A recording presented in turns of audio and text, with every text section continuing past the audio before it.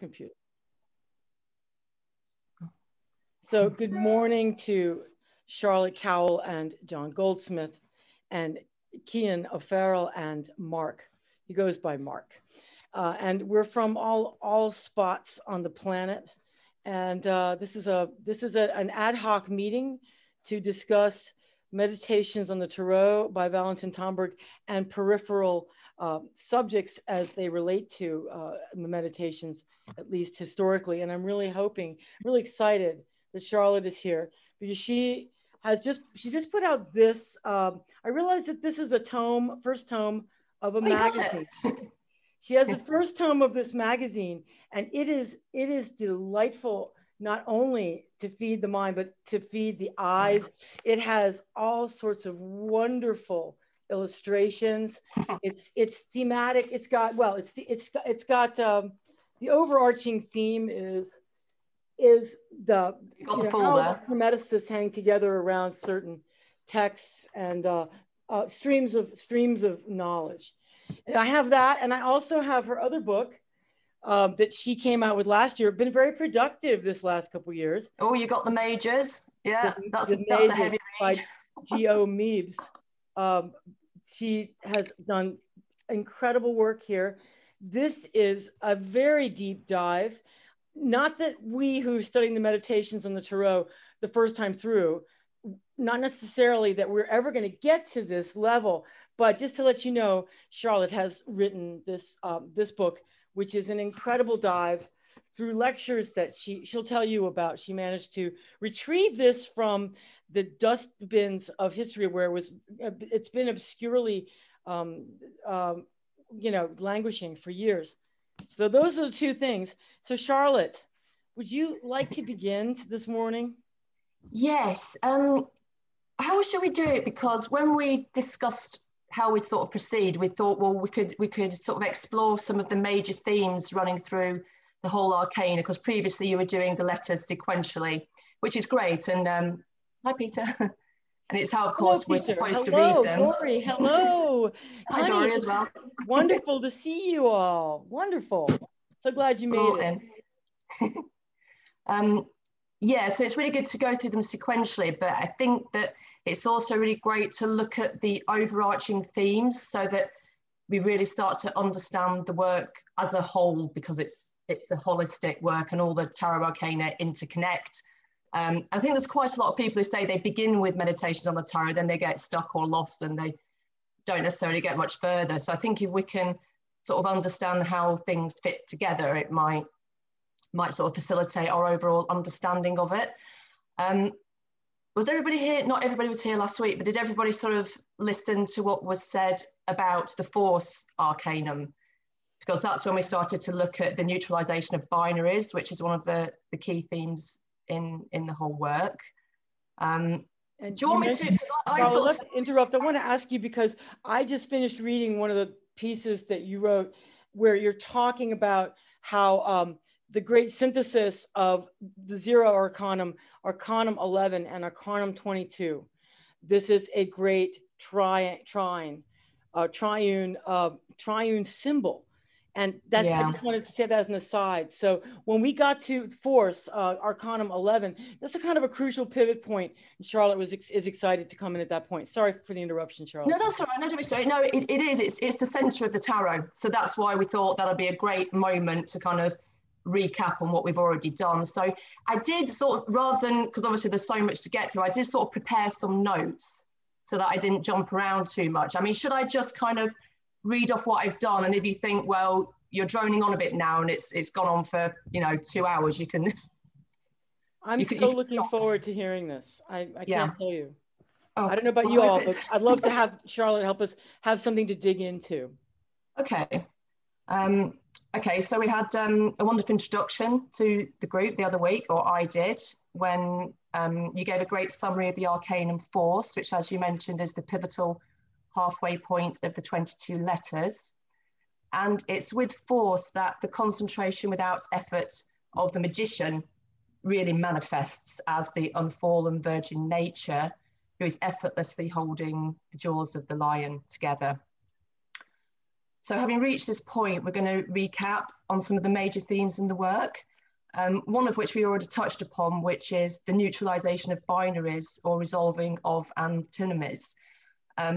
This is so fundamental to the whole of this work that I think it is the key hermetic task that we have. I mean, obviously we're in, you know, as we discussed last week, we are in a world that's driven by conflict, and these conflicts arise from false binaries, you know, people setting up political systems, opposing people, you know, things to do with race, culture. You know, there's so many divisions in society, but they're based on false binaries.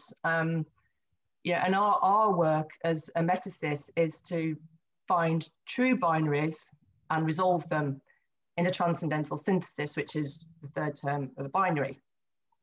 So that's one of the themes. Another one relates to the use of the tarot within the tetragrammaton, which is the divine name of God. I do have a sort of picture of it. I don't know if all of you know the tetragrammaton, but I can sort of, you probably do. I can send around a picture later if you don't know what it looks like. So that's what we'll look at a bit deeper later on, because that begins with the magician, which is the start of the tarot.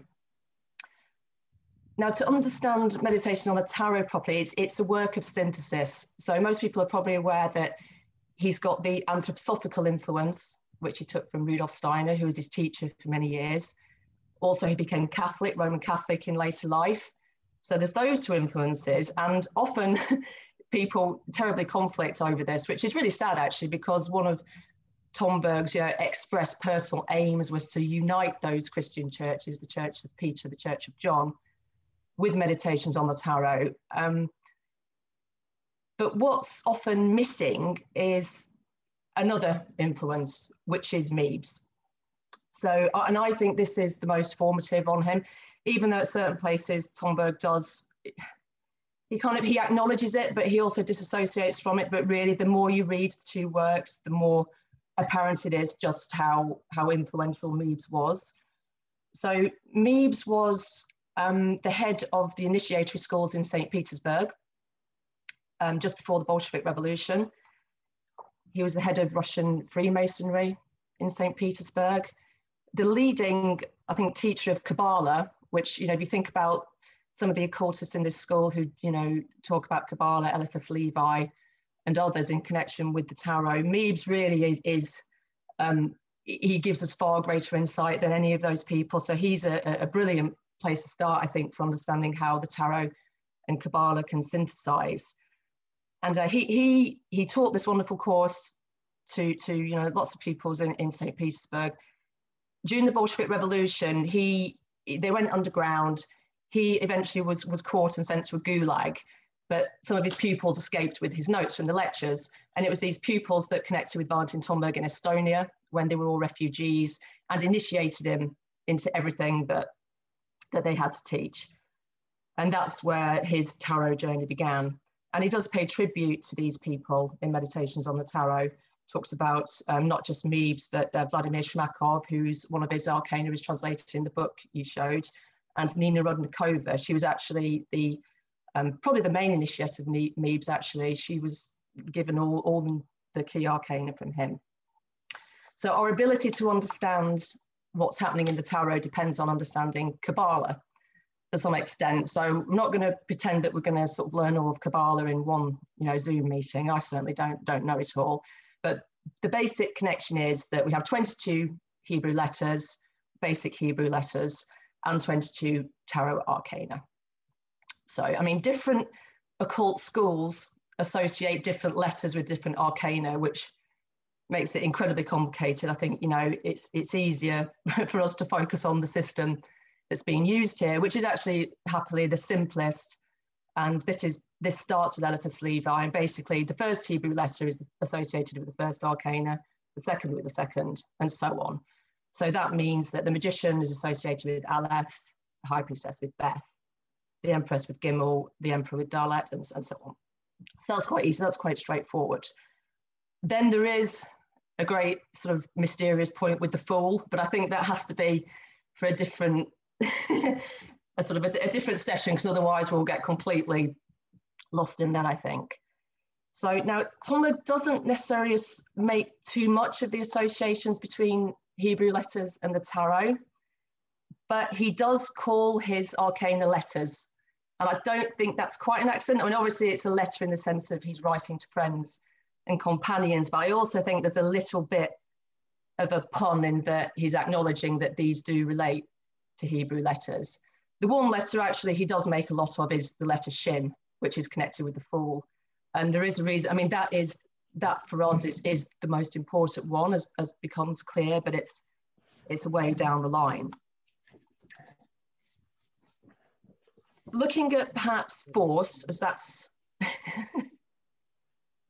oh, the Shin, yeah, that's why my publishing company has a Shin. Because I puzzled over this for decades. And actually in Meebs's book, I don't know if you've got to this, Alex, he sort of, at a certain point, he's describing all kinds of things to do with the letter Shin.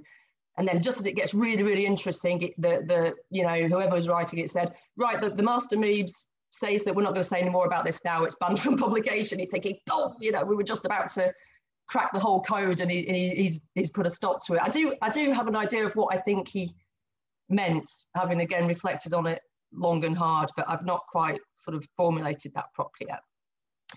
If we look again at Arcanum, the Force, so I don't know if it's very clear, but that's Virgin holding the lion's mouth open. So this is associated with the 11th letter, because it's the 11th Arcanum, which is Kaf. And the basic meaning of this is the palm of the hand. So as you can see, is reflected in the Arcanum because she's holding the jaws of the lion in her hands. And this is also where we start to think about the synthetic elements, because if you hold something in the palm of your hands, you have complete control over it. To the point that they like this person or this thing likes you for having this control. It's something that you want. You know, and the lion is very, you know, compliant. If it wanted to resist, it would, but it doesn't want to. You know, it's consenting to that force at a very profound level, which means that, you know, this ravenous beast has been restored to its true pre-fallen state of holy animality, which we again looked at last week. And then, of course, there's the laying on of hands, which is divine blessing. The hamster hand, the hand of Miriam, can protect against the evil eye. Kaf is also the first word of Kavanah, which is an important Hebrew term which means concentration and having a true aim, which of course was introduced at the start of the tarot in the first Arcanum as the concentration without effort. So that's how we sort of see how, you know, what one of the ways in which the Arcana held together in a unity. So back to the Magician. So the Magician, I'm using cards by the way that this design was based on cards illustrated by Papus. They're kind of, it's a modern version, but I mean, they've kind of got Hebrew letters around them and Sanskrit letters, and he also was synthesizing a lot there. Is that the Rider-Waite deck? No, it's not the Rider-Waite deck. It's actually the Meebs deck. It's the Meebs deck. Oh my goodness. Oh. These weren't drawn by Meebs. I mean, you can see in the book the illustrations we have from, and we don't have the originals of those. So they're sort of quite, that's why they're quite small reproductions, because I don't know where the originals of those are. Oh, wow. Okay. Thank you. So they're all, yes, I've done the Papus ones at the start and then the Meebs ones at the end. So the Magician, as you'll remember, is the catalytic force of the tarot. It's the vivifying element of it.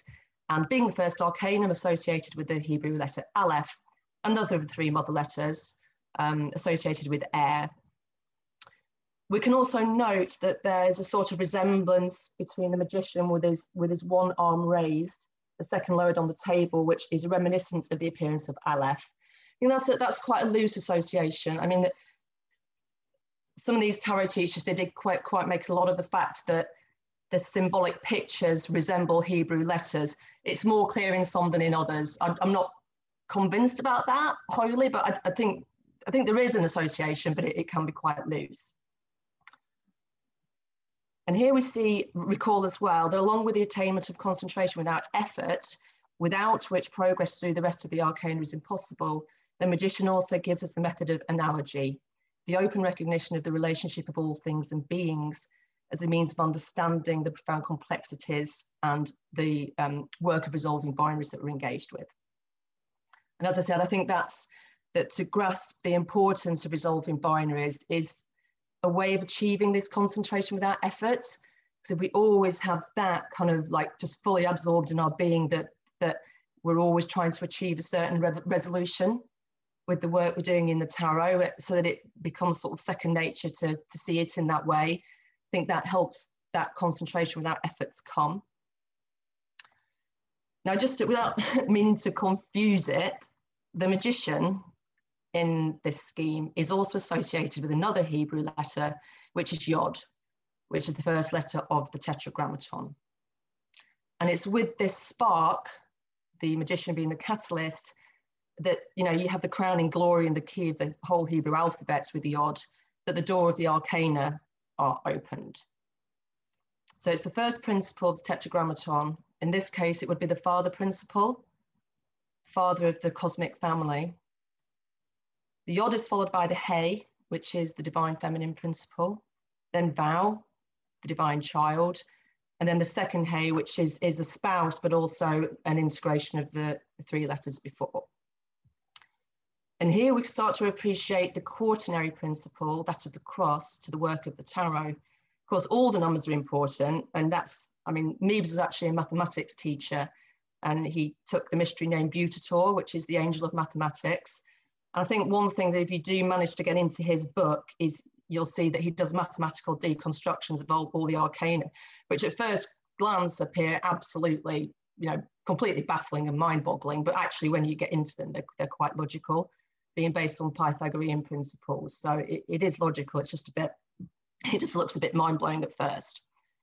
So all the numbers are important, as much here as to the principle of Kabbalah generally. As I say, Mebes emphasized this fact. And he says, let us turn to the interpretation of the quaternary represented by the four arms of the cross. So as there are four letters unified in the Tetragrammaton, so we consider that the first four arcana are one unity. So the mystical magician operates through Yod.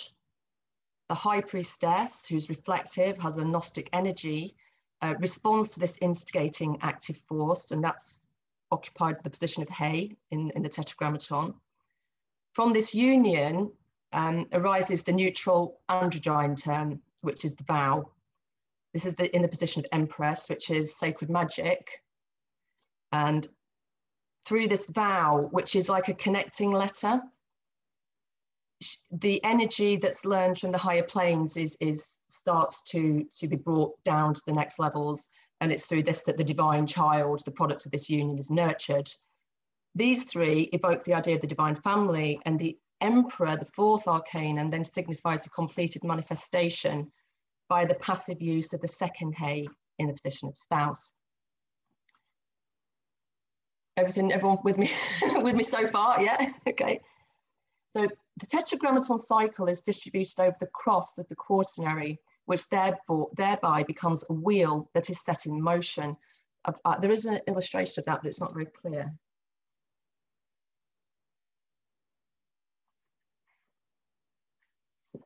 So you can see there's a wheel there, and the letters of the Tetragrammaton are set upon this wheel. Okay. So that wheel, through the action, this starts to, then we have movement, then we have life.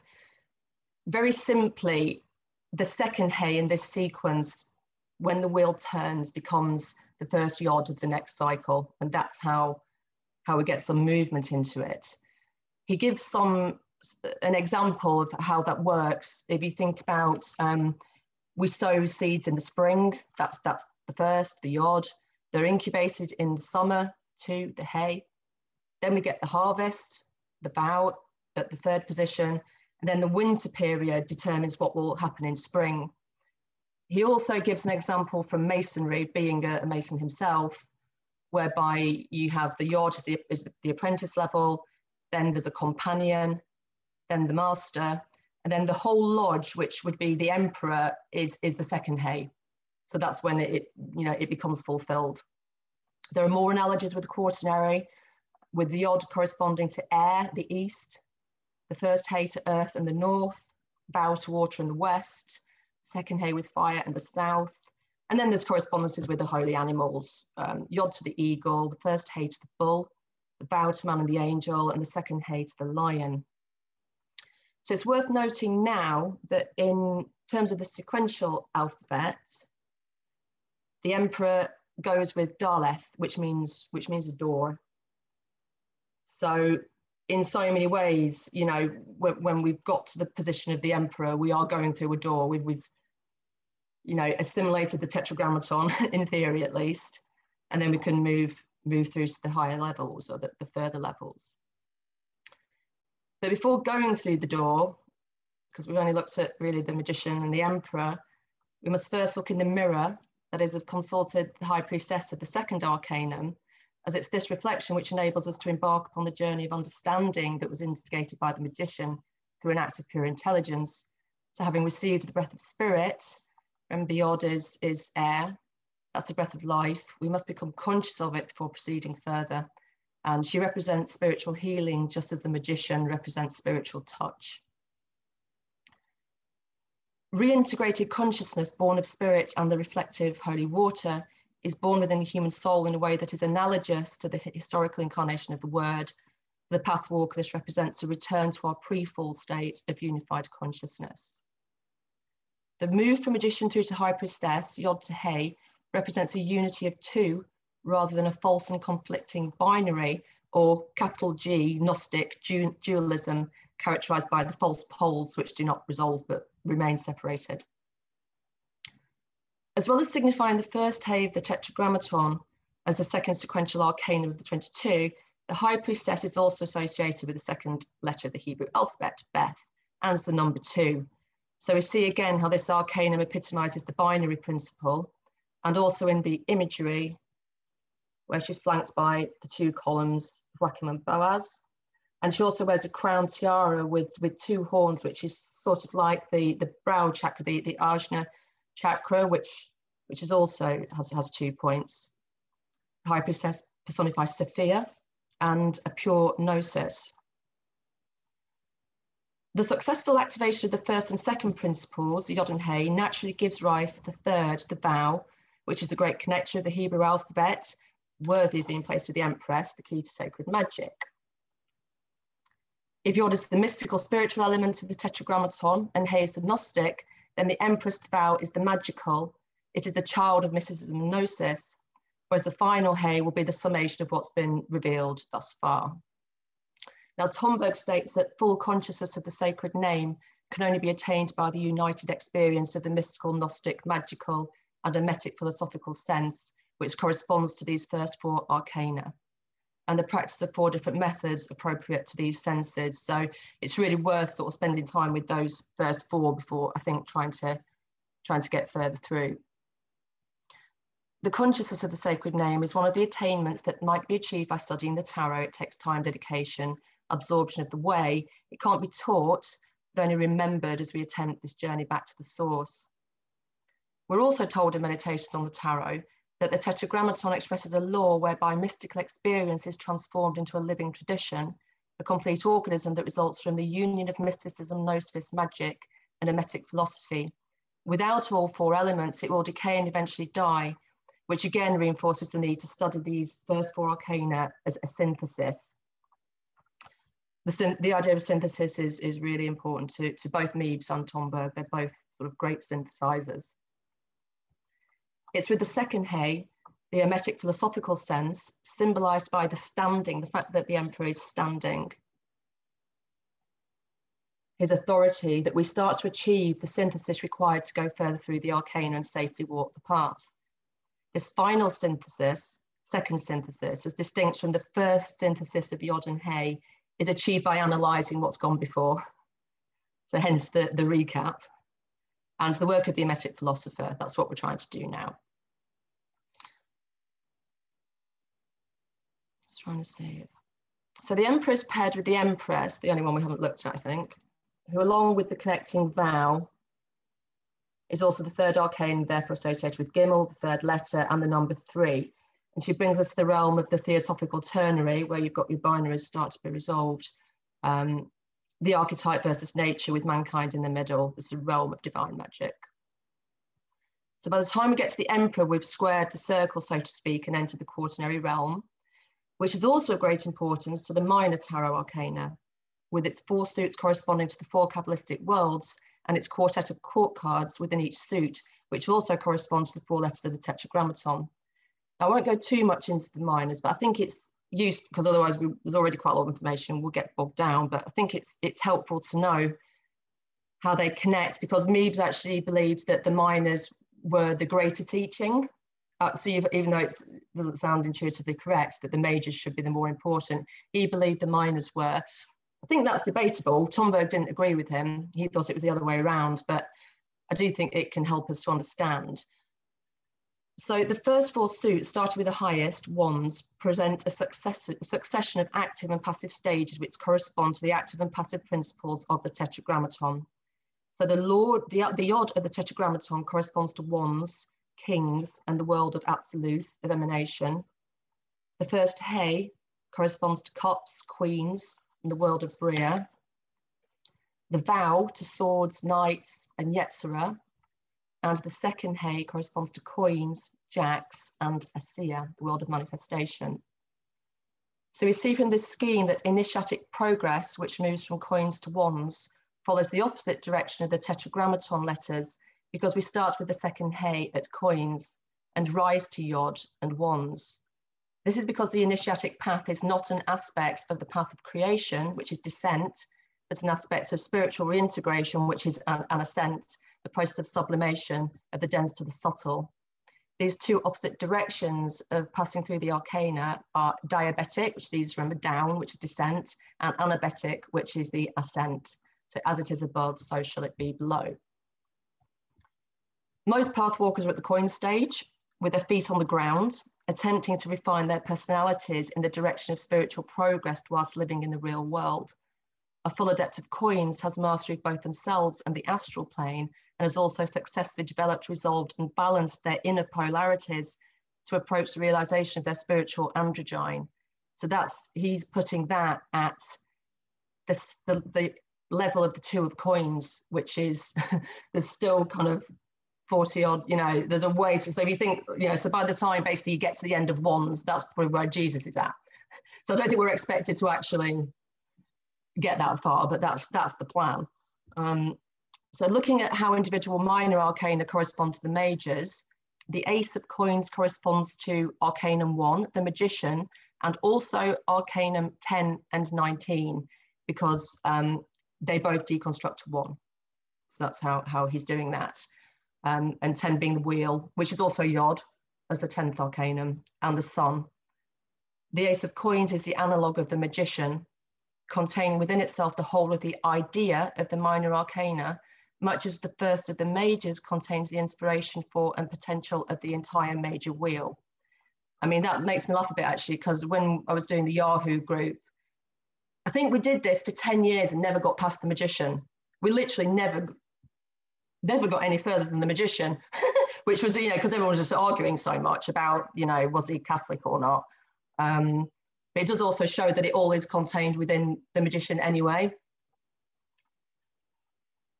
The 2 of coins therefore corresponds to the high priestess, and the 2 other majors which deconstruct to 2, which are 11 and 20, force and judgment. As in the work of the high priestess, the 2 of coins is concerned with harmonizing internal bipolarity. The 3 of coins therefore corresponds to the Empress, as well as the 12th and the 21st, the Hanged Man and the Fool.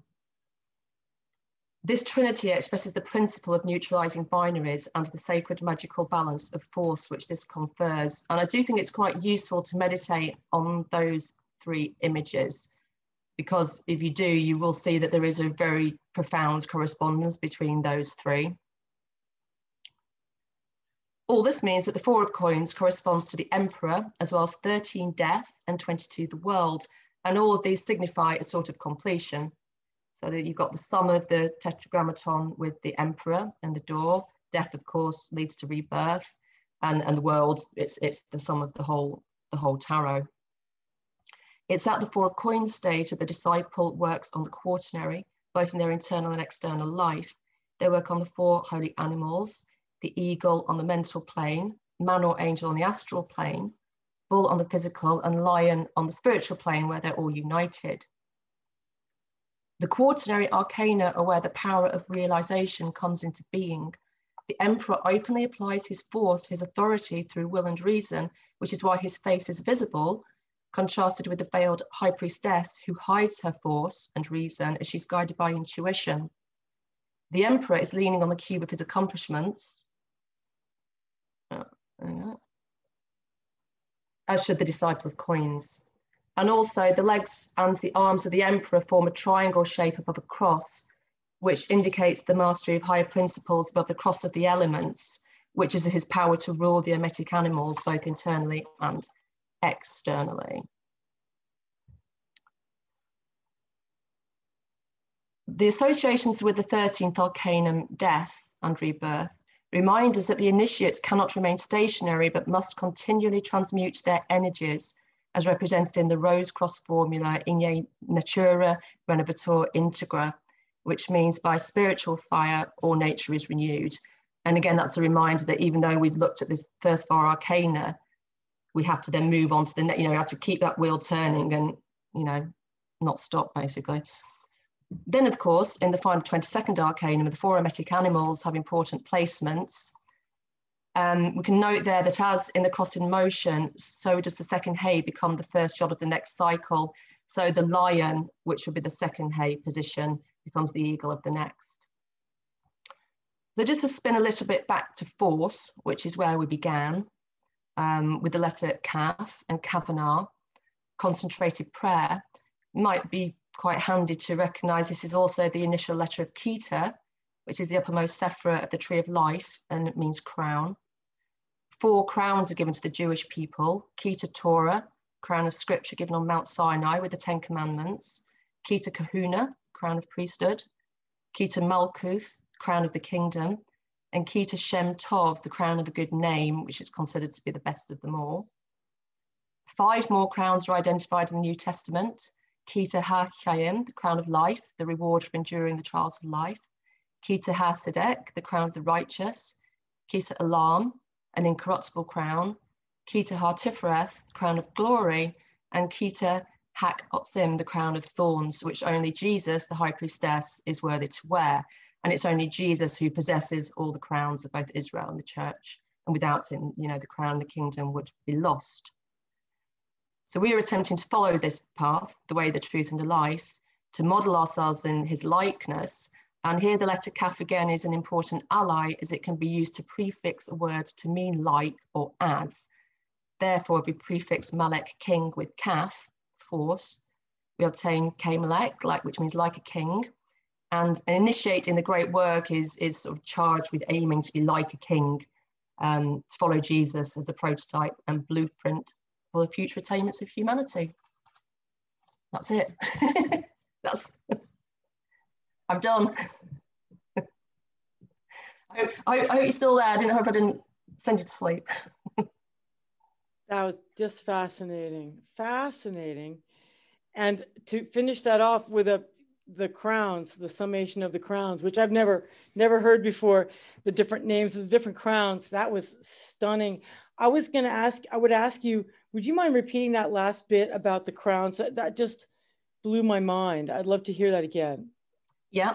When I was thinking about, this is the wonderful thing about the Hebrew letters, and this is why they're such powerful symbols, because the more you think about them, the more these doors and these worlds just open up, which is of course why they're wonderful analogues with the tarot, because that's exactly the same principle. We're supposed to look at it and it's like, okay, well, there's a woman with a lion, and how does that tell my fortune? But actually there's so much more behind it, and this is why I think the letters are so valuable in trying to understand the tarot, because you have these wonderful correspondences.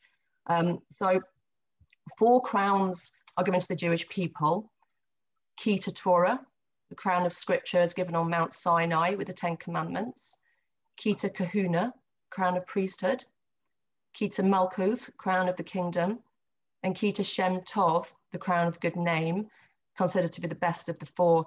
I think also of those 4, I don't know if I'm remembering correctly, but it might be that it's considered that 2 are lost. I'm not sure if they feel the priesthood is still there, or that might be something to check back on.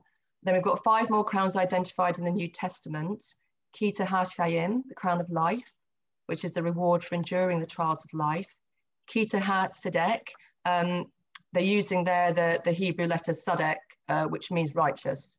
So that's the crown of the righteous. Kita Olam, which is an incorruptible crown. Kita HaTifereth, again, which you'll probably recognize as being the center of the tree of life, which is the central sphere, which is the crown of glory. And Kita HaKotzim, the crown of thorns, which only Jesus as the high priestess is worthy to wear, and only Jesus is considered to possess all the crowns of Israel and the church. Without him, the crowns of priesthood and the kingdom would be lost. That's right. So as I thought, I think within the Kabbalah that we're looking at isn't quite the same as traditional Jewish Kabbalah. I think that was one thing I did originally have at the start, but to keep it a bit shorter, I cut some parts out. But even though there are convergences, I think it is worth bearing in mind that it isn't traditional Jewish Kabbalah which links the Hebrew letters with the tarot. It's the Western occult tradition. They do converge in places, but it is somewhat heretical. It's fascinating to me, Charlotte, that the Hebrew language, the ancient Hebrew language, is indeed, there is a mystical energy that lives in the letters themselves. And this is something that is hard for us to wrap our minds around because we're used to dealing with our Roman alphabet and we don't really think much about it. It's a bit mundane, but the Hebrew alphabet has a holy resonance, as does the Sanskrit language, the ancient Sanskrit.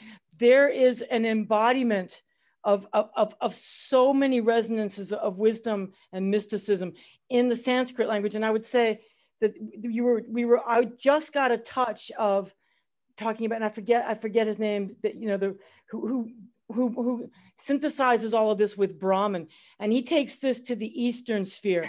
Whereas, would you say that, you know, Hebrew is the language that resonates for the West, and that Sanskrit would be then the corollary sacred language, sacred alphabet and language for the East? Yeah, yes, you're referring to Vladimir Shmakov, who also wrote an absolute, I've got a copy of his book here, actually. I started to translate it, but it's so complicated.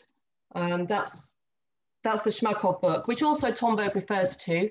Tomberg greatly admired this, and this was actually quite a big influence because this is full of quotations. This is, I'd say 2/3 of this book is him quoting other people. And indeed, you're right, he is very, very into the Eastern philosophy, as was Nina Rudnikova, who was a good friend of Nikolai and Helena Rurik, who Rurik is probably somebody that most occultists are familiar with. You know, he was by far the most famous, I think, of all these people, and the high achiever. And if you see what Nina Rudnikova and Shmakov are writing, it's really, really aligned with Rurik, and it's very theosophical. And that's where I think the Eastern influence is coming in there. I'm sort of, and actually the minor arcana of Mebes, you see an Eastern influence in that as well. I'm not 100%, it's weird because they're sort of actually trying to synthesize two incredibly different systems. I prefer the Hebrew. I think it's more understandable, but that could just be perhaps because I understand that better because I've studied it longer. And it's also interesting in the Shmakov work that he really has the Fool as being the absolute. In Shmakov's tarot, the Fool assimilates all of the tarot. So whereas with us, you know, you can look at the Magician and you've got the lot. With him, you have to look at the Fool, and you know, and he explains how the Fool relates to all the others. And there is a logic there because the Fool occupies both the 21st position and the 0 position. Actually, the 22nd as well, because it's synthesized with last arcanum. But the Fool really moves through the arcana. Like you could say that we are the Fool doing the tarot. Mm-hmm. That's it. That's the one that moves through, and we kind of can adopt that position. And he does go into a lot about the dream of Brahma. I'm still thinking about that. I think it's sort of easier to start with the Hebrew than to sort of and then have a look at the theosophical aspects. Perhaps. Yeah, I would agree because, well, most Westerners are raised in the Judeo-Christian tradition. therefore, that would be more native to us, the Hebrew letters, even though they might seem alien at first. I've found that meditations upon the Hebrew letters. I don't know if you're familiar with Paul Foster Case, but Yeah. I have his meditations in the Tarot, which corresponds directly to the Hebrew letters, and it's a marvelous little tome. I use that meditatively. I find that it's very rich to meditate on the Hebrew letters themselves. They're just he's great, actually. But see, that's a good example of how the different schools have different tarot associations, because you've probably noticed that he has the magicians that does having a different place, or he's got the fool with Aleph, hasn't he? Yes. Which just infuriated me for years, because I just thought, why has he done that? But they're all completely different. And I think actually, I sort of softened towards all that as I got older and thought, well, the Kabbalah is meant to be a living work. We work with it in the way that suits ourselves. I don't think it's meant to be completely set in stone, because we're all so different, have different paths. So I think we need to do whatever works. I think possibly Paul Foster Case was more into the Jewish Kabbalah side, perhaps, whereas with Mead and Tomberg, we've got a Christian interpretation. So that could be why. And of course, Levi as well, he was a Catholic priest. So, a bit more, but perhaps that accounts for some of the differences. And of course, Aleister Crowley, again, that's a completely different system entirely. So Paul Foster Case, he's connected with the Rosicrucians somehow, isn't he also? Well, it's the builders of the Aditon. I mean, I'm not a member of any, I'm certainly not the person to. The Aditon, exactly. That's the word. Yeah, that's the organization.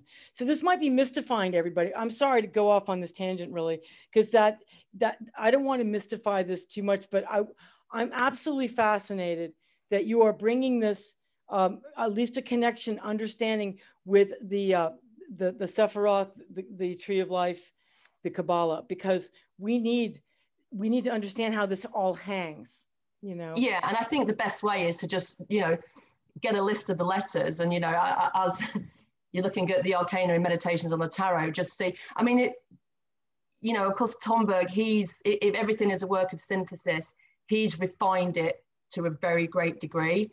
It's not always apparent what's in the melting pot with him. That's why I think maybe it is helpful to sort of understand as a basis where he's coming from, because like I say, he doesn't necessarily mention all the different letters, but really when you dig into it, you realize he is using them. But I think he's putting a strongly Christian interpretation on it, which is good, because he's bringing something new to the table there.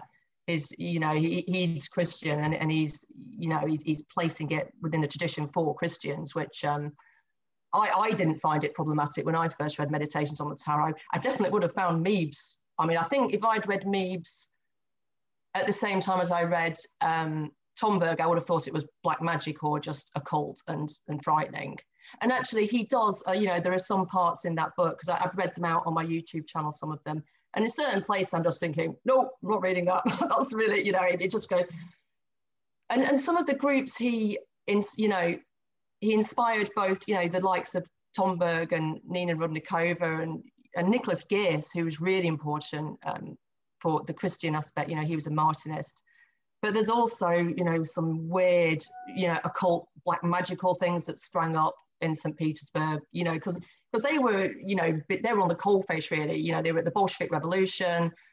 All the intellectuals were being persecuted. They were really up against it, and they were trying to find out ways out of it by magical means. It seems like at a certain point in history, everybody in Russia was initiated into something. Lenin was, you couldn't really get higher in Freemasonry than Lenin. I think he's been embalmed. He's in a tomb like a pyramid, isn't he, Lenin? So they were all at it. And you had sort of the red, the red Russians and the white Russians all fighting that out. And yeah, I think they did sometimes turn to quite strange, dubious means. Very much more magical than Tomberg gives us, like in the terms of what he would call sorcery.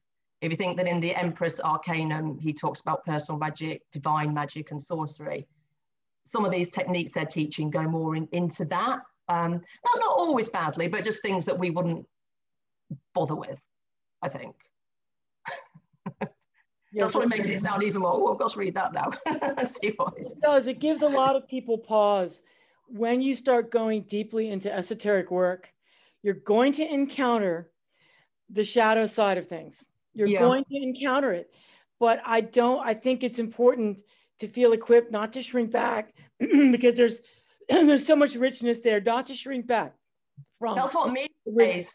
That's what he says, because he actually explicitly says that his pupils were taught light and dark initiations, which sounds like, whoa, really? But actually, in his view, he equipped them, because he's saying, okay, you can't be afraid of this, because this will come at you. You might not want to curse somebody, but they're going to curse you. So you need to understand. I think a lot of this is about protection. You know, he was very concerned with the subject of egregores, of which we see massively at work in the world now. I mean, it's like egregores are coming at us, having been gestating for decades from every possible angle. Would you mind going into that a little bit? So an egregore would be it's like it's generated by the thoughts of people. It's a thought form that takes on a life of its own. So the classic big examples are Nazism and communism. So you have an ideology, you know, you start to win initiates to this, who then start focusing all of their energy. It's a very, very deeply magical occult process.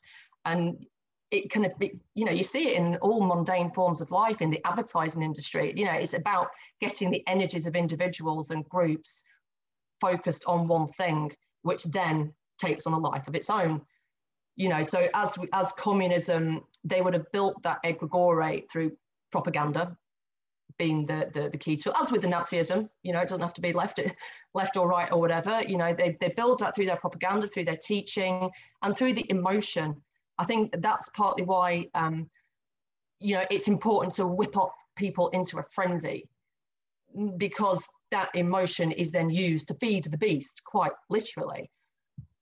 Nowadays, whether or not people creating these thought forms are consciously engaged in it is debatable. I think some of them are, but certainly at the time of the Bolshevik Revolution, they were.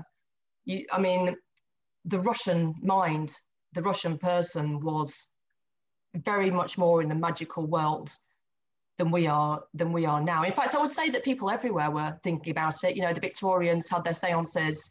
It's only really in the past, you know, since the World Wars, perhaps, maybe people lost their faith, or they took that foot out of the magical world that previously was taken for granted, that, you know, there was a spiritual aspect to life. Most people had one religion or another, or they were into spirituality. Now that's being replaced by other things, so it's not as obvious. But I do think that at the upper levels in society, probably not least of all because there are a lot of people who are Masons, which is nothing against Masonry, but it is a system where magic is taught, and people who are Masons understand that far more, because it's, you know, their great leaders understand these things. So, you know, I think like all the great religions of the world, Freemasonry was infiltrated by people wanting to subvert it. And it's, you know, as with the Catholic Church, as with anthroposophy, you know, there's people who want to do the best with it and people who want to do what they will with it. You know, I always think, you know, we had black magician, you know, there's a great era of magicians, you know, 150 years ago. You had the likes of Rurik and Meebs and Geerse, also Helena Blavatsky. But then you had people like Aleister Crowley. You know, there are positive things that come out of all these people. And Helena Blavatsky, I think she's an absolute icon. I think she's wonderful. But it did kind of mean that the floodgates opened, and every kind of influence which to a person like her, who's very high adept, is able to work through that information, even though she also got burned by it. You know, the average person just doesn't really know what's hitting them. And I think now we're in a world where all these things are hitting people, but it's not always clear where they came from. And if people perhaps understood the kind of spiritual level at which they're being manipulated or led down certain paths, they might pause for thought, but I don't think they do. I think it's all, you know, they see the surface level with propaganda. Advertising is a good basic example. I think it's less contentious. You know, people create these adverts, they put them on billboards, they put them on TV. wherever they can. And eventually, you know, you want to buy a Twinkie because you've seen it, you know, 500 times. and the Twinkie god is, you know, has converted you because you just, you know, you want it. And I think that's an egregore. There's also more individual beasts that Meebs was also wanting to destroy, and those he called larvae. I guess you'd think of the obvious example is sort of succubus and incubus of a sort of sexual parasitical nature, but he doesn't have to be, but he was very obsessed with these, and he, you know, came up with all kinds of ways of killing these creatures, large or small, creating magical swords, doing this, really quite sort of serious, you know, you've got to, and I think some of that was based on the work of Eliphas Levi as well, you know, writing things on your sword. And I don't think we necessarily have to do that. I do think, but, you know, I think we can combat these things perhaps at a mental level is the most useful for us. I mean, it depends what your taste is. I'm not really one for dressing in robes and getting a sword out, but, you know, if it works, why not? And sort of stab a larvae and get rid of it, or flame them. There's a lot of people that really identify with Archangel Michael right now. I know I do. Yeah. And I understood Steiner believed he was a time spirit of our age, the age of consciousness soul. And so very much an angel of the sword and of the fighting spirit, which I think we need to have right now. I really do. The more I go into this, the more I realize the warrior in us is being called forth. Spiritual warrior is being called forth. And a lot of people on many levels that I see, I keep my finger on the pulse of social media, and I hear this resonating with a lot of people right now. And so they're called conspiracy theorists often, but the conspiracy theorists are the people who are opening their mind to the idea, which we have stepped away from, of spiritual forces at play in our world. They're open to that, and they're ridiculed for that, but nonetheless, I think that's part of the thrust behind a lot of what are called conspiracy theorists, which to me are just open-minded thinkers. I think so. And also, you know, we're confronted with a lot of media. You know, we had the TV, we had the newspapers, now we've got social media, which is all, you know, and we tend to be presented, whichever country we're in, depending on what government is in at a certain time, you know, we get given a certain message about certain things. Some of it is maybe right, some of it's wrong. You know, some of it, I sometimes think with some of these leaders that they just don't know. I think, you know, I think they're also saying what they think is correct, and sometimes maybe not, you know, it's just what they want to tell people. It depends. I mean, I think, you know, there can be egregores and negative currents coming from every angle. I think we have to sort of, you know, we have to walk the line there. It's usually not black or white, you know, it won't all be wrong coming from official channels, and it won't all be right coming from alternative. We just have to try and get the best out of both of them. And that's also part of the work in initiation. And Tomberg writes about this, is not to be swept away by certain currents, but to stand firm and to, okay, listen to that side, you know, but try and formulate our own genuine idea, you know, to discern the wheat from the chaff in every angle. I think Boris Moraviev, he would describe A and B influences, how the junk is a certain level of influence. I think those were actually, they might have been his A influence. I'm not sure anyway, but all the junk we're being confronted with is, you know, we have to just tune it out and get to that, the spiritual influence, which will inform us of what we need to know. If we can only kind of balance and attune ourselves at the center, then we'll see the way forward. Whereas really everything is competing, isn't it? We're being pulled right, we're being pulled left by all kinds of forces at the moment. And yeah, I do sometimes wonder how people, you know, figure it out. I mean, we're all reading all the time, and at least aware there's a, you know, a whole other world of, you know, reality out there. I sometimes tell people what I'm reading and what I'm doing, and the look on their faces is just completely blank. And it's like, well, it's actually not that complicated at this level, but there's just a complete and utter lack of understanding. And it's a little bit worrying that so many people seem to be losing that connection with spiritual forces. you know, it's almost like if you talk about anything spiritual, you might as well be talking absolute gobbledygook. You know, they literally assume, well, you must be, you know, pretty mad, you know, to even be thinking about that. And just that seems to be most people.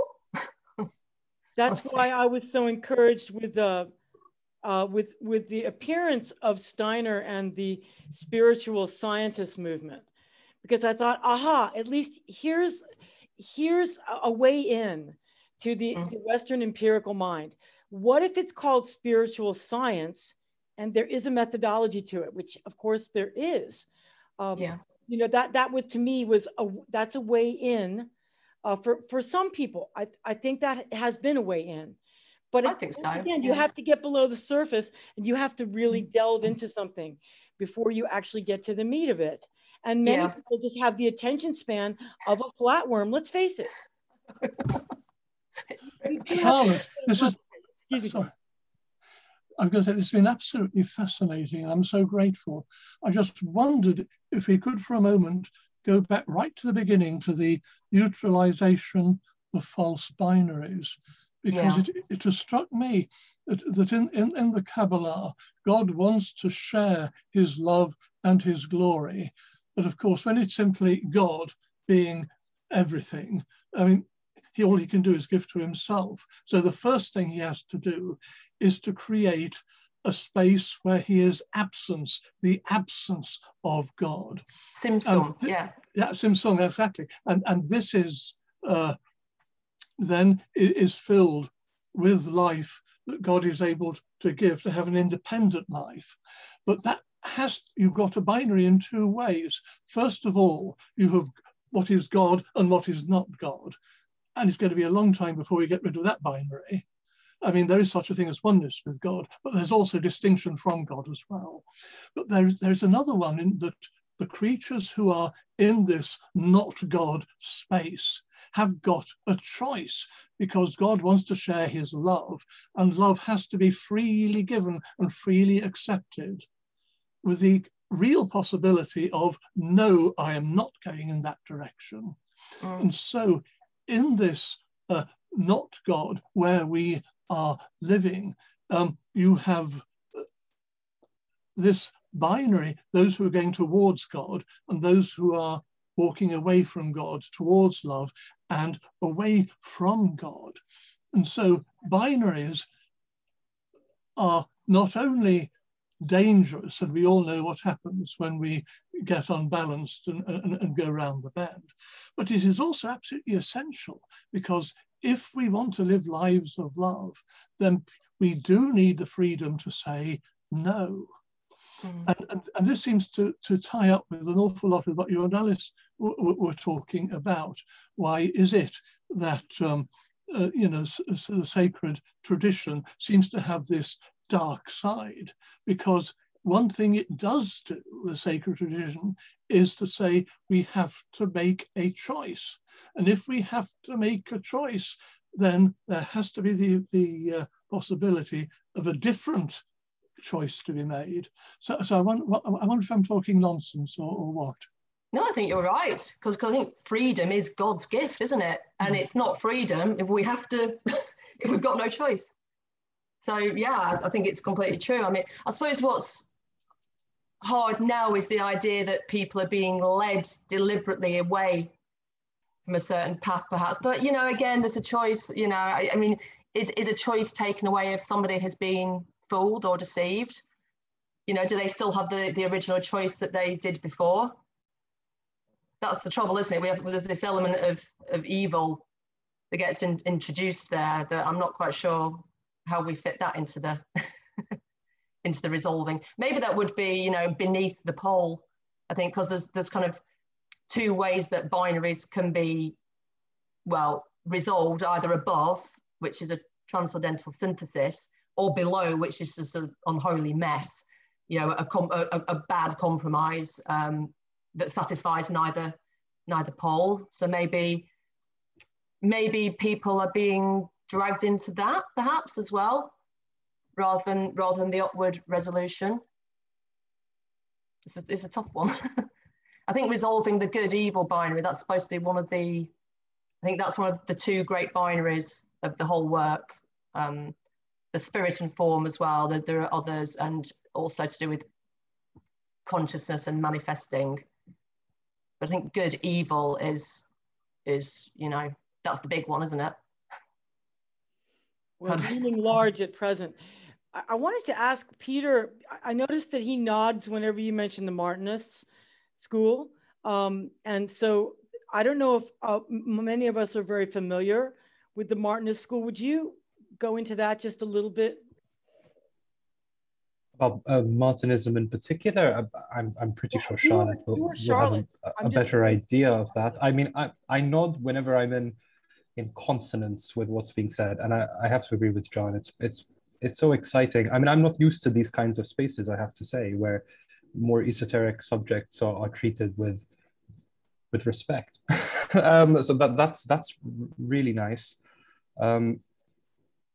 I really loved the little joke you found with the letters, and letters being letters. I think that's a really Lewis Carroll-y kind of thing to have introduced. And maybe just one thing which I did want to share. I discovered Tomberg through a photograph, which I'm sure Charlotte is aware of, the study of John Paul II, where there's a picture of the book. And I'd been aware of other things, but seeing it there, and also at the time I was studying something to do with Balthasar, who ended up writing a fair bit about it.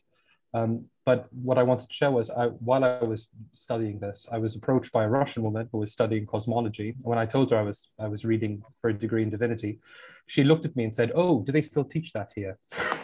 And so I think that in general, there's been this sense that the spiritual has been pushed to one side. I think that's changing. I think that there is a renaissance. I mean, certainly popular culture is so hungry for any kind of mythology, and maybe that's where we get trapped very easily, because there are so many people willing to feed us goodness knows what. So again, these spaces I think are so essential, where we can talk about meaningful things and not be afraid of sharing how we're really feeling about them. So thank you very much, Charlotte, and thank you, Alice. Thank you, all of you. That's how I came to meditation on the tarot as well. I read von Balthasar's book Prayer. I don't know if you know that. And it just absolutely, I just become Christian, literally kind of born again. And then I got a friend of mine gave me this book, von Balthasar, and I went through the whole thing and looked up every reference. And it was just like going through a magical door. It was, I think that aspect of Catholicism is very strongly veiled. You have to obviously put the effort into reading something like that, but I was fortunately in just the right frame of mind to do it. And this whole world opened up. And then I thought, well, I'm going to see what else he's written. And then meditation on the tarot pops up. And having read von Balthasar, you can hear Tomberg's voice sometimes. And I find that, I think that's the great gift. I mean, that he gave back to the church. I mean, really, as a son of the church, to give that kind of gift back to the church. That's my computer, by the way, switched off when you said, and I was writing it down, about Christ wearing the crowns of Israel and the crowns of the church. I think that's such a powerful thing. I mean, I would love to hear you talk more about that someday. I mean, maybe I can send it around on email to everybody if that I would appreciate that. Yes, a passage everyone liked. It sort of was a little bit new to me as well. I was thinking, what more can I say about CAF? Because I thought, I was going into it more myself, and I thought, oh, this is great, the crown. Because obviously Keita I was aware of, but these different sorts of crowns, I thought, oh, that's quite relevant here. So yeah, I'll send everyone that bit as well, so you can look further. I think the picture of John Paul II, that's in the book, The Magi and the Fool. I think at a certain page, I've got that picture on there. But it is amazing to think that John Paul II read Tomberg. I mean, that's the level, isn't it, that he was at? And obviously, John Paul, I still lament that we don't have John Paul II. To me, I was bereft when he died. Same. I mean, and that was Peter talking to John. That was, or rather, that was Peter listening to John. And that's, I think, a really powerful thing to have happen. And look what John Paul achieved. Inaugurated the Second Vatican Council's introduction. I mean, and gave us a lot of change, and but still rooted in tradition in that wonderful way that he was able to do. And tackled communism as well. I mean, the Bolsheviks. A great book. I don't know if you're aware of that book, A Pope and a President. I'm not. I will because apparently Ronald Reagan and Pope John Paul II were great friends, and there was a lot of parallels between their life experience. They both had an assassination attempt within 6 weeks, both absolutely obsessed with destroying communism. And it's sort of looking at the two, and I haven't read any kind of biography of either of them, but certainly John Paul, I didn't really realise just what it was like on the coalface in Poland, and, you know, the persecution of the clergy and what he did to keep that country together, you know, during the communist years. And then obviously I was quite young when the Berlin Wall fell down, so that was the great iconic moment for me. And so that's brilliant, you know, what a good year that was. But I think reading what went before was absolutely fascinating, and how Ronald Reagan supported that, you know, every step of the way. And he wasn't even a Catholic, I don't think, but I think some other members of his government were, and yeah, they became really good friends. So that's quite a book worth reading. So if you're interested in this, you know, how communism is affecting us, certainly. But Martinism, I mean, I'm not an expert on Martinism either. I'm not kind of in an initiate of any group. There's so many of them, and obviously if I was, I wouldn't be able to talk about it either. That's another thing, because then you're committed to a vow of silence. But I do think this whole occult tradition, you know, the tarot, the Kabbalah, Rosicrucianism, Templarism, is broadly speaking Martinist. And I think one of the great principles of Martinism is the idea of getting back home, that we're fallen people. It's Christian, but we're trying to get back to the source. And that's obviously a great theme. That's the point of going through the Tower Arcana. It's spiritual exercises, the goal of which is to help us achieve reintegration. So I think that's where the Martinist influence really comes in. I mean, it's one of those things, because I think Miebs, you know, received an initiation from Papus in Russia, but then he split, and instead of being taking orders from the French school, it became a Russian school in its own right, and kind of stood on its own 2 feet. It seems that a lot of them split up from Papus. It just, I mean, really all magical groups just seem to end up fighting. And that's what Tomberg says again, isn't it? He sort of begs everyone, whatever you do, don't form a group. Okay, we're in a loose group, but we're not in a closed circle. You know, people can come in and out and do whatever they want. But I think the idea of a closed magical circle, he just saw trouble, you know, because he'd obviously been bitten, you know, witnessed firsthand how people end up getting into fights over things that's supposed to be, you know, spiritual subject. So he shied away from that. I think there's a lot to be gained from group work. I think, you know, you can overdo that and, you know, just try to be on your own. But I'm not sure if he was formerly a member of any club, as it were.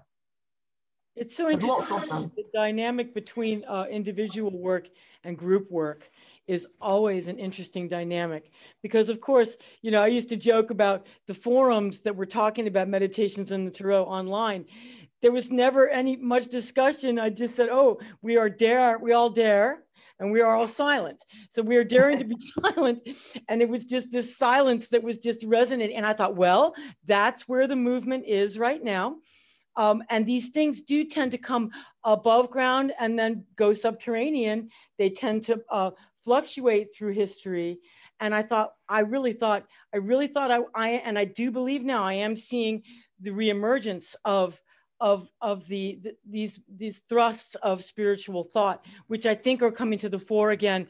And I do want to catch the wave. And that's why I do think that if a group like this can come together, I just know that there's a smiling going on amongst the Tombergs and the Miebs who are on the other side, the Communion of Saints.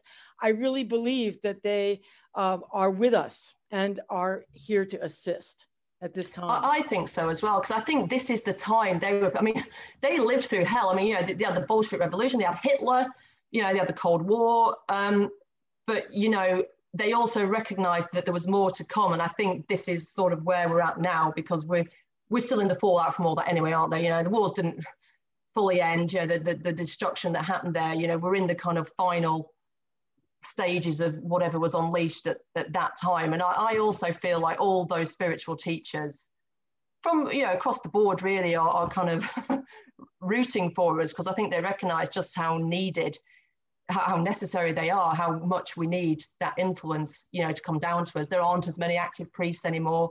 Church isn't as much of people's lives as it used to be. It just isn't as important in life, certainly in the West.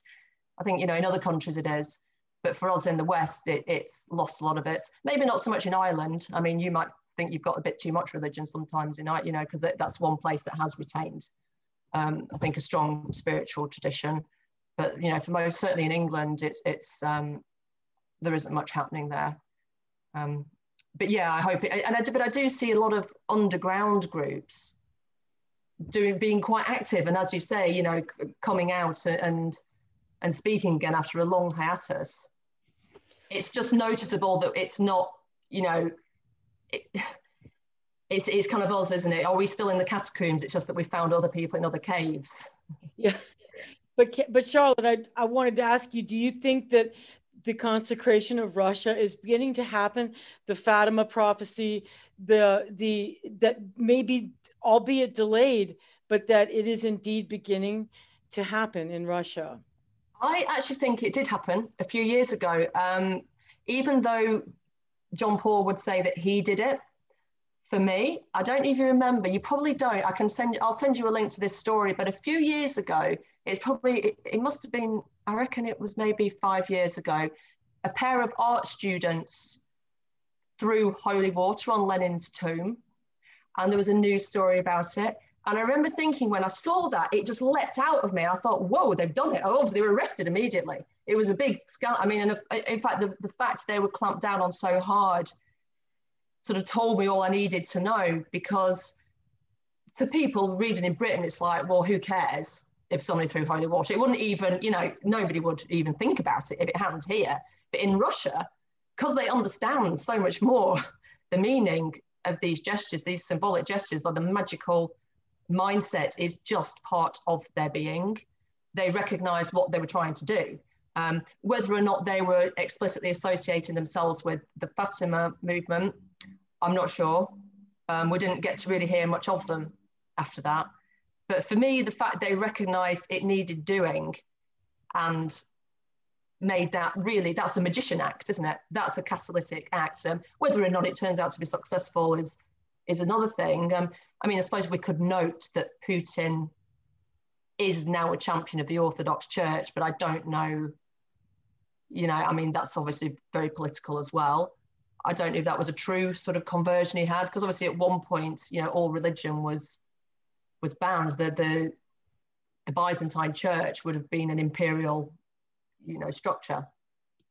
So I want to believe that his conversion is true. You know, maybe, I don't know if Putin has become, I do wonder if he's become a kind of, because really I think that regeneration of Christianity will come from, I agree with all, you know, the Steiners and the Tombergs, that it will come from Russia.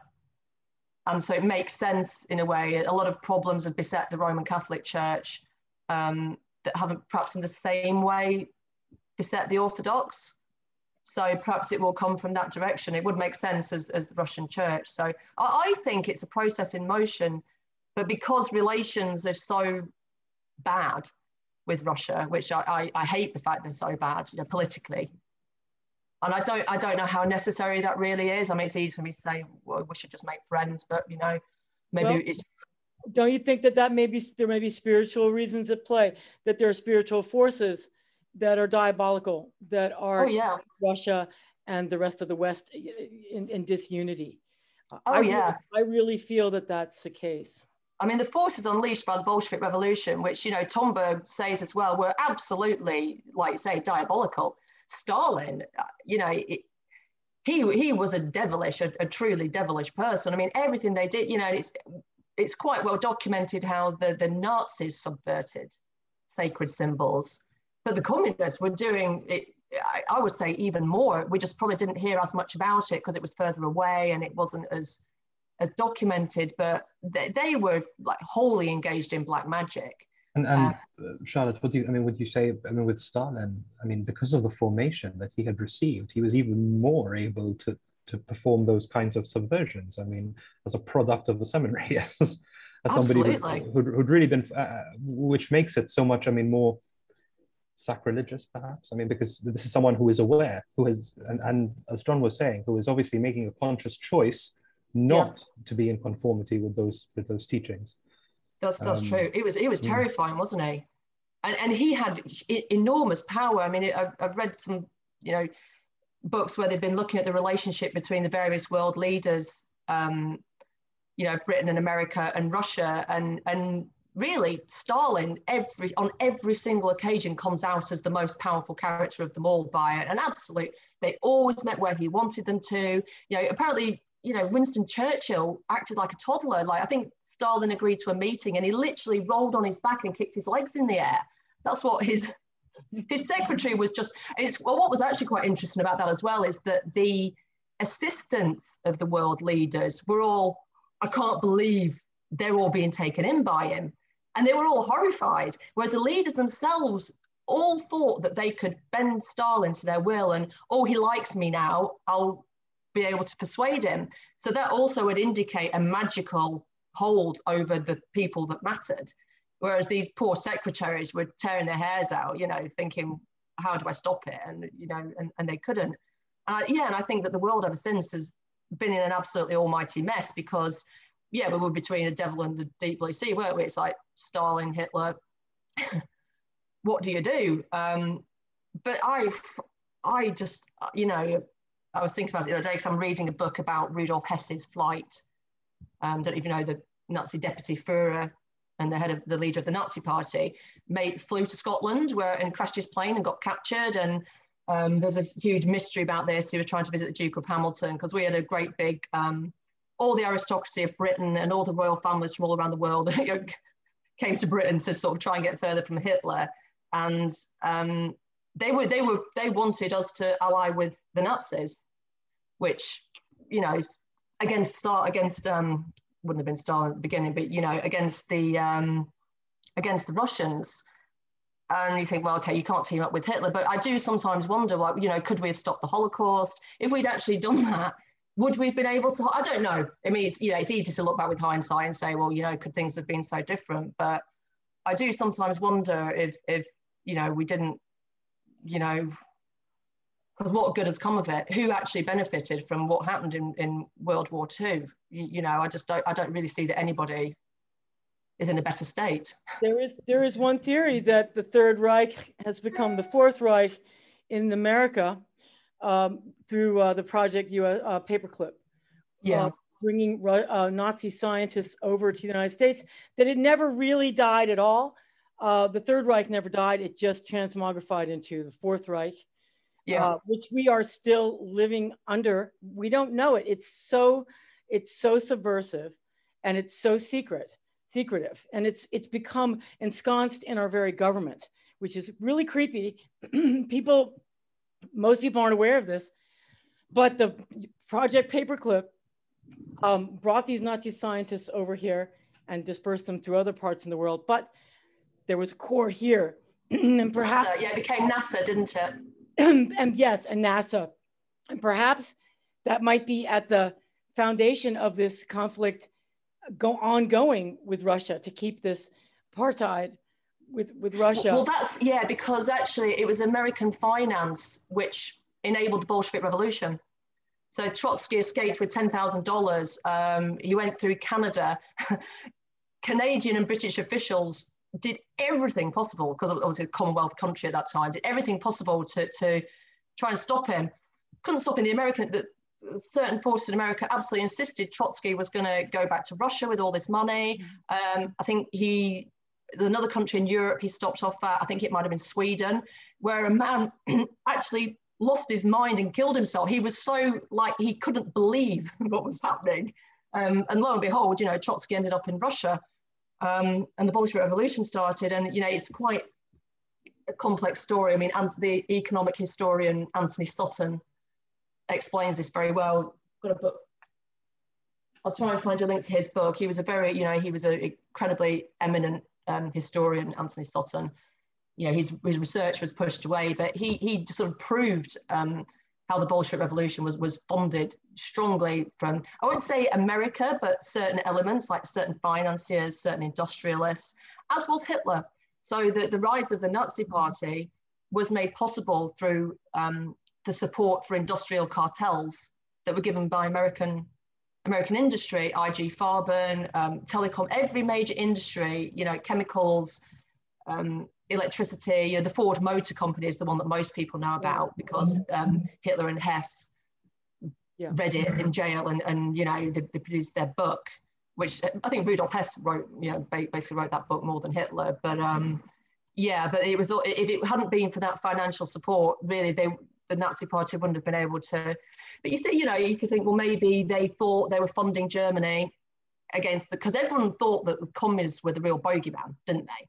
They didn't really know what Hitler was capable of at a certain point. I think it became clearer later on, the terrible things he was doing. But, you know, in you know, the 30s, there was still a sense that, well, yeah, we've got more in common with Germany than we do with Russia. You know, the terms of the Versailles Treaty were incredibly harsh. You know, do we need to address that? You know, so there was some sympathy for the cause. It's just that later it, you know, it became so much worse. But, you know, so that could have accounted for the funding. Was it necessarily nefarious reasons, or was it just more a case that America wanted a bulwark in Europe against the communists? But, you know, we still ended up in a complete mess. I don't know about you all, but I'm fascinated with the context that we're placing the Hermetic movement into. I think it's very important to understand this, because part of the problems that we've gotten into is because we've marched along in a rather ahistorical way through, we're just sort of almost like amnesia about everything that's gone before. And so we're faced with having to maybe relive some of these lessons. It's really difficult, isn't it? Because the war, it's such an emotional, both of the world wars. I can't watch a war film without crying. You know, Remembrance Sunday, it's deeply, I'm sure it is with all countries that were involved, but for me, you know, and of course you condition that we were the heroes, you know, it was our country, we were being set upon, and you have to really, really sort of, you know, millions died. I mean, Britain was almost,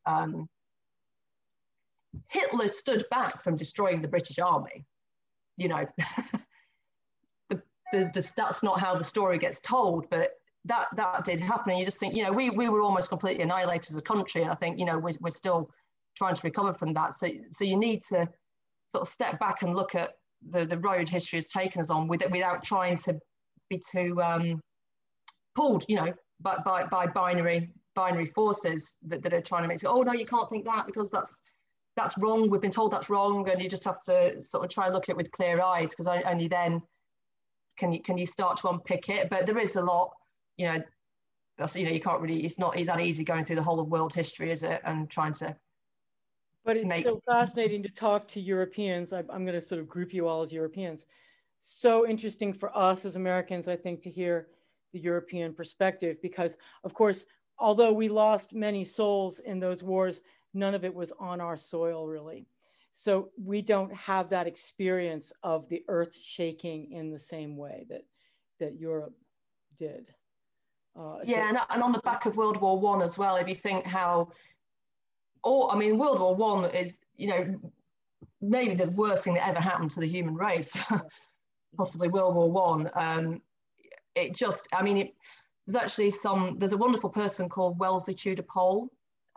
You possibly won't have heard of, but he's one of the sort of hidden masters, and he's quite well known in Britain. He founded Chalice Well Sanctuary in Glastonbury, and he was a real, you know, spiritual work. He was involved in World War I, you know, the creation of Israel. He rescued the leader of the Baha'i movement, but yet he was very engaged in helping souls pass over who died during the war. And he said it was unprecedented, the amount of noble souls that died at once in the First World War was just absolutely enormous, because really in that war people just went innocently to their deaths. That was kind of, people were still at that point of innocence, and they still believed in their countries. You know, if my queen and country tells me to do this, it must be the right thing to do. You know, that's the enemy, this is what I'm fighting for. And that mentality was still real for whatever country you were from, you know, whether it was Germany or Britain or wherever. And a lot of those young noble souls died at the same time. I mean, he believed that passing over of so many noble souls was actually a kind of massive spiritual door opening for humanity. He lived through the Second World War as well, and he saw that as being Armageddon because it was aerial warfare, the war from the air. Don't know what's going on there. That's the police or something. He thought that was he saw that as being Armageddon. What came after, you know. So I think to sort of no small degree, we're still recovering from that. I just think that certainly the whole of Europe is recovering from what's happened from the world wars. And I think we're still trying to figure out why certain things happened and could it have been different. And it explains animosities between countries. I mean, France, yeah, there's a famous rivalry between France and Britain. It just goes on. Of course, unless, you know, it goes back to way before the world wars, hundreds and hundreds of years. But actually, you know, France desperately tried to tell Britain and America that Hitler was rearming, and we just completely refused to listen. You know, because they could see it. They could literally sit on one side of the river and watch them amassing an army and building great big warehouses. And you know, we were just saying no. So, you know, could we have averted the war by just paying a bit more attention to what France had to say? And you know, the threat would have been eliminated sooner. So there's so many what if moments, isn't it? But it does have sort of a feel of fate about it, things being taken out of our hands. Well, fate has brought this group together right now. We're at the end of our time, but I'm going to stop the recording. But I welcome anybody who would like to stay and just keep chatting. I'm just going to pause the recording now.